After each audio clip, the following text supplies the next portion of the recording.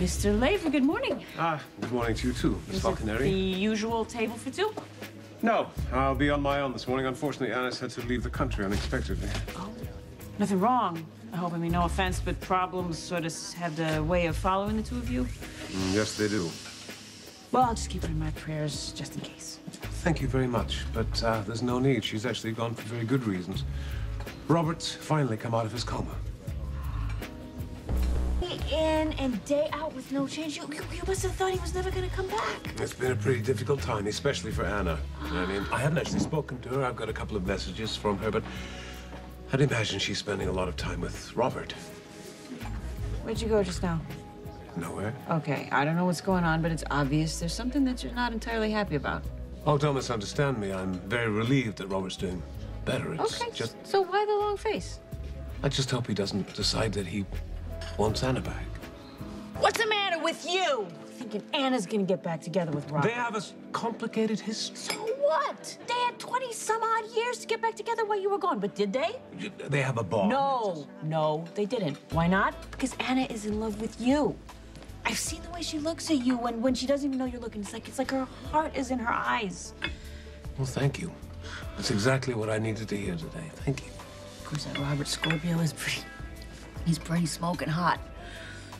You know, he's got that great smile and that sharp style. I mean, the guy is a spy. Okay. He's got a glamorous job. He's got style. He's got a great dentist. And he's got what of it? Accent, too. It's like it reaches into my soul. I have got an accent, too. Yes, you do, and it's very adorable. It really is. It's just not the same.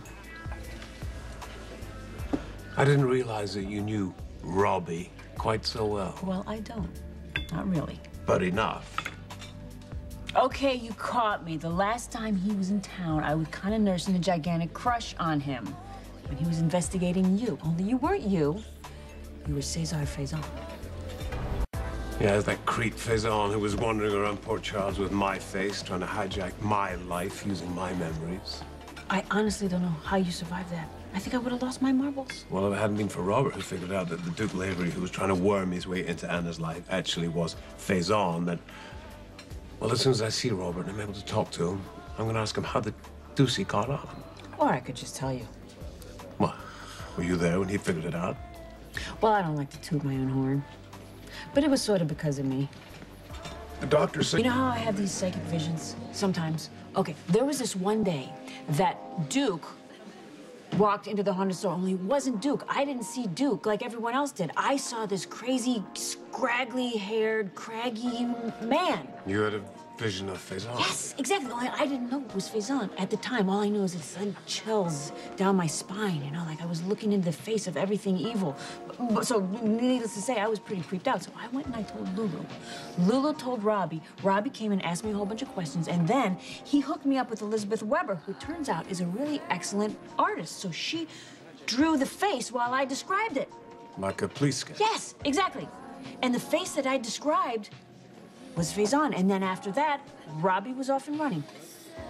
Well, I don't know what to say. Except I'm deeply grateful to you. Well, I didn't really do anything. All I did was have a crazy vision. Robbie was the one that took the information and ran with it. Well, he couldn't have done it without your help. Listen, I'm just grateful that this Faison guy is behind bars, and thank God I'm not going to be having any more visions of him. I really should try to call Anna. Today's going to be a difficult day for her. Well, it's her daughter Robin's birthday. Oh, I hadn't realized. I'm sorry. That's so sad. Did you know Robin? Not very well, but I knew how much Sonny loved her. I mean, everybody did. I hadn't seen her since she was a child. She was a great champion of mine, but her mother was reluctant to give me a chance. As far as stepdaughters go, she was the best stepdaughter in the world. We used to do a lot of things together. We cooked together. I taught her to play the bagpipes. I bet the neighbors loved that. No, she did. And that's all that mattered. I treasure those memories. Well, you obviously meant a great deal to her. Oh, she meant a great deal to me, too.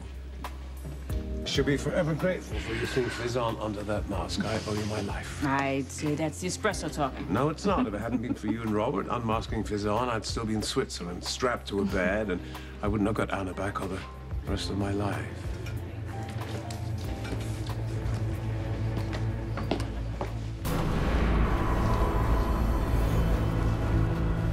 Olivia, is something wrong? I saw something. Are you having one of your visions? It better be. What did you see? I saw Faison.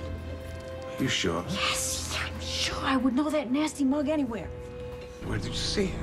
He's right there. I saw him right where that man is. I saw Faison, and he was... And he was what? What was he doing? He was kissing Anna.